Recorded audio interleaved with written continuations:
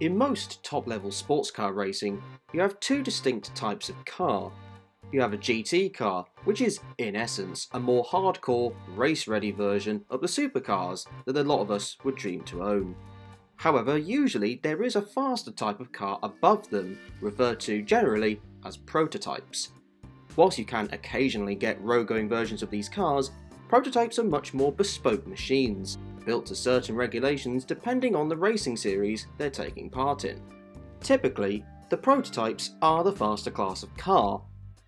In fact, they're usually much faster. Even if prototypes are more fragile reliability-wise, they will still claim an overall victory. Well, mostly. It's 2003. The event is one of America's most prestigious races, the Rolex 24 Hours of Daytona. A brand new class of prototypes was introduced for this race. Part of the Grand Am Rolex sports car series, the new type of car would be called DP, short for Daytona Prototype. These were created as a way of making the category's premier class safer and more cost-effective. So unlike the previous generation of prototypes in the Grand Am series, these cars would have closed cockpits, and an enormous amount of the car would be cost-controlled.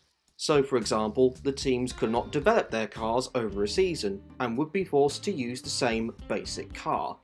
The prototype chassis would be created by 7 manufacturers specifically chosen by Grand Am.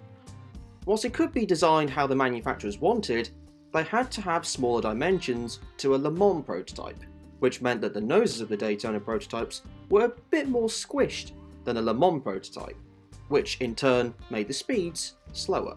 The engines would also be regulated, in that the teams would have to pick an engine from the following list on the screen right now, and then fit that to their chassis, so long as it was compliant. All of this in a bid to have better cost control. However, despite the drop in speed, and that the GTS cars in qualifying performance were lapping faster, 1. The DP cars were told to start up front, and 2. When it came to race pace, the DPs were a bit faster. Also, just as a quick heads up on the GT class divisions in this race, GTS was the class for cars that complied with GT1 and GT2 global regulations, whilst GT was basically for cars that would nowadays comply for GT3 regulations. I do love endurance racing, but goodness me, it's hard to explain sometimes. Anyway, the race got underway with the Multimatic DP of Scott Maxwell, David Emperingham and David Brabham leading the field to green. However, not even 16 laps into the race, and one of the 6 DP cars entered for the race had suffered problems. The G&W Motorsports car, driven at the time by Boris Said, suffered an electrical issue, which would put them several laps down and immediately out of the running. Then, not too long later, the Conrad Motorsports Celine S7 GTS car, what an awesome car by the way, had a terrifying spin coming out of the tri-oval and in turn got stuck in the grass. They would get going again and finish the race. The pole-sitting Multimatic car would then suffer engine issues.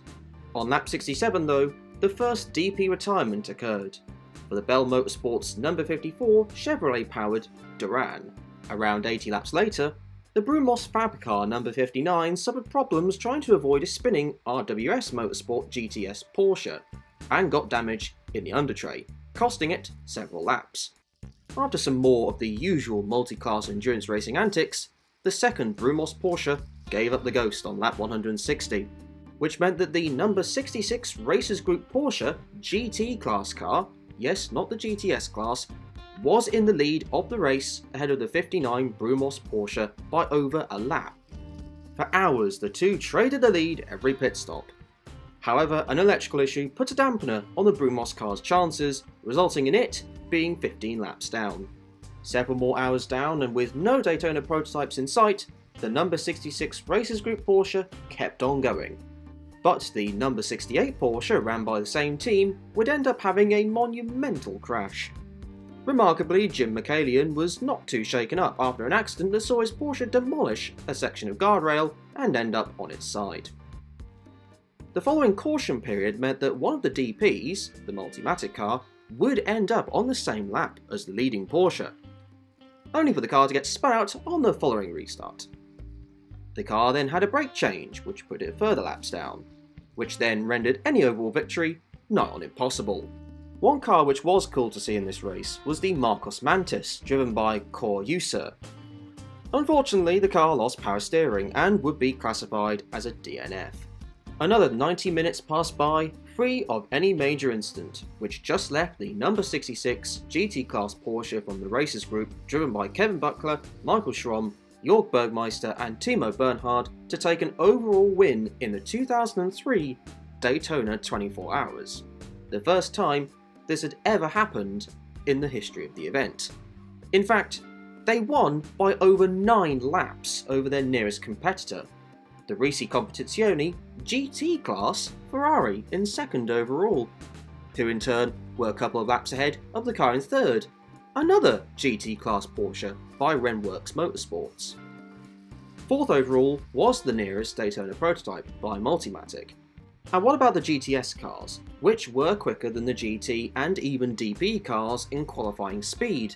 Well, that would be 9th overall by Perspective Racing with its Mosler. However, it was 54 laps down on the overall winning Porsche. So in theory, the slowest class of car on the grid won the race overall. When has that ever happened at the top echelons of sports car racing? In fact, when prototypes have been involved, when was the last time a GT car of any sort won the Daytona 24 Hours? Well, actually it wasn't that long before then.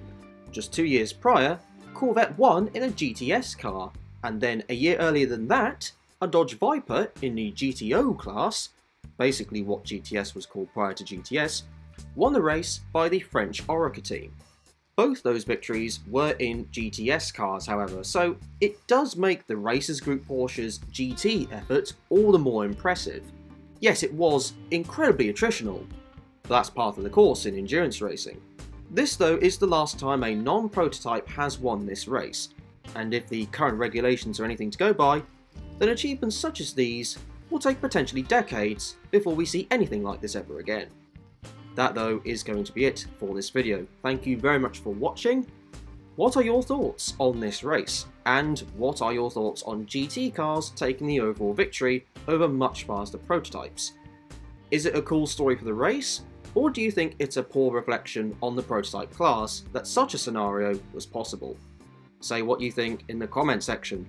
However, until the next video, enjoy the rest of your day.